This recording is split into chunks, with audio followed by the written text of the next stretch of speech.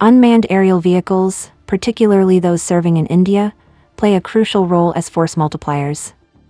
India's armed forces have incorporated UAVs into their operations for over 18 years, with a majority sourced from Israel primarily for surveillance purposes. However, recent conflicts underscore the significance of UCAVs, prompting India to enhance its armed drone capabilities.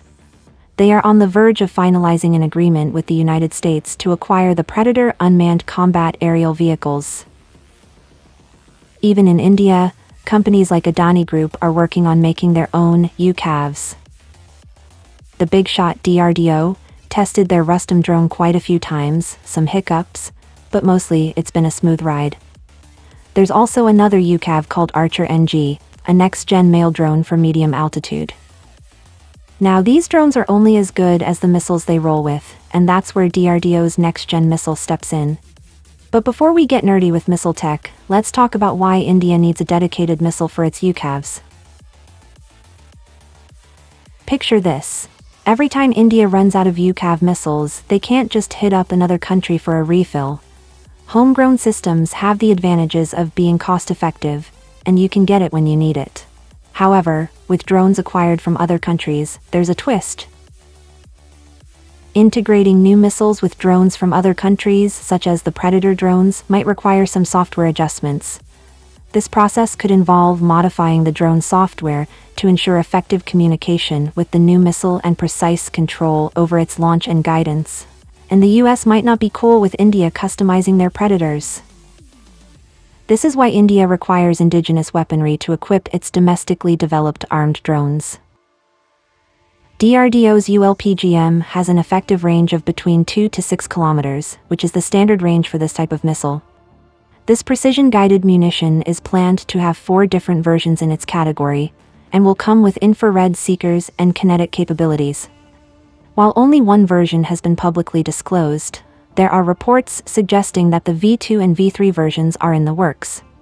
V3 is expected to be a significant improvement over V2, featuring enhanced transceiver systems that can communicate up to 10 kilometers and a better range similar to the US Hellfire missile. Now, let's talk warheads. First up, there's the anti-personnel warhead. The warhead is designed to break into numerous fragments upon detonation, creating a lethal and wide-reaching pattern to maximize the chances of hitting and injuring individuals in the vicinity. Then, there's the roof-buster warhead. Roof-buster warhead, or explosively formed penetrators, are metal liners within the warhead that deform explosively upon detonation, transforming into high-speed projectiles with a concentrated impact point. They are not only designed to penetrate roofs but also walls or other barriers. Since the ULPGM is a precision-guided missile, it's a great fit for anti-terror operation. Lastly, there's the anti-tank warhead, designed for top attack mode. The warhead is designed to approach the target from above, exploiting the generally thinner armor on the top of the tank.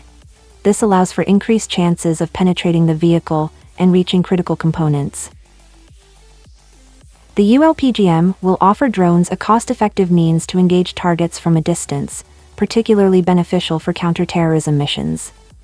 Adani Defense is gearing up to produce the ULPGM V3 after Army clearance, and DRDO deserves a high five. They pulled off the whole project in just 11 months. Impressive, right?